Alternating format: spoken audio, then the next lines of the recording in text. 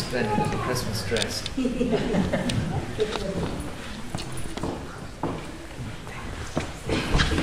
Next year she'll be much more excited about it.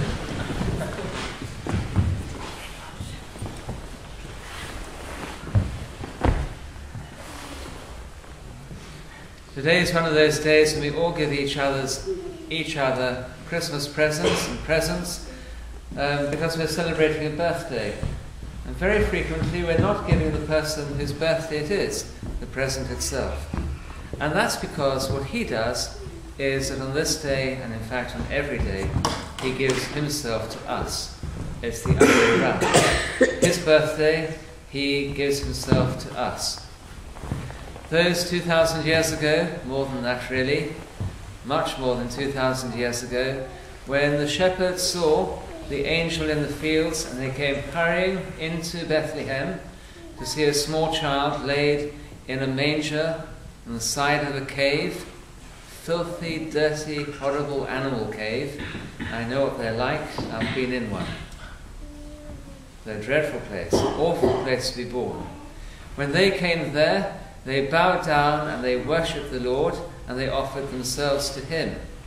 And he, of course, gave himself to them. A bit later, somewhat later, when the wise men, they were not able to see the angels. The angels they could not see. They were not of the chosen people.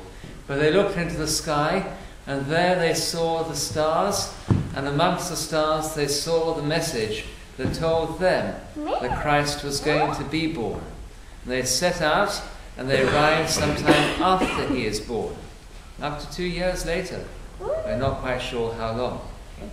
And when they come in, they offer to him symbols of who he is, the gold, because he is King of the universe and created all things. Frankincense, because he is God.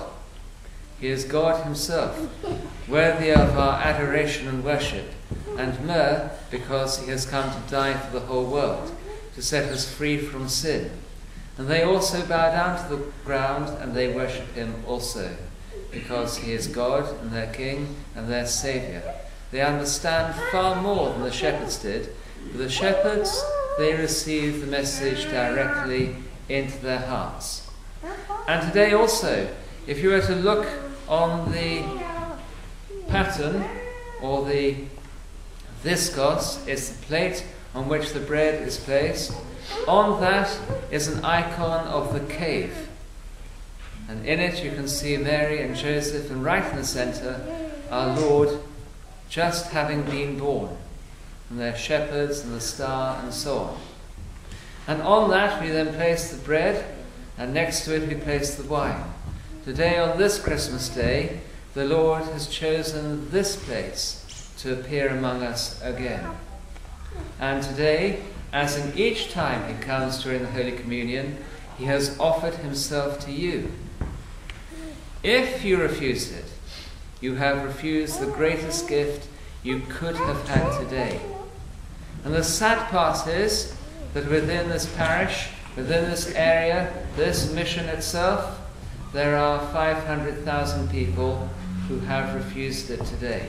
But thank God, there are many people in this room who have received him into their hearts. He has offered you himself. He has come right into you to be born within you. Let him stay there. Christ is born. Let us glorify him within our hearts, within our lives, within our homes, within our communities, within this parish.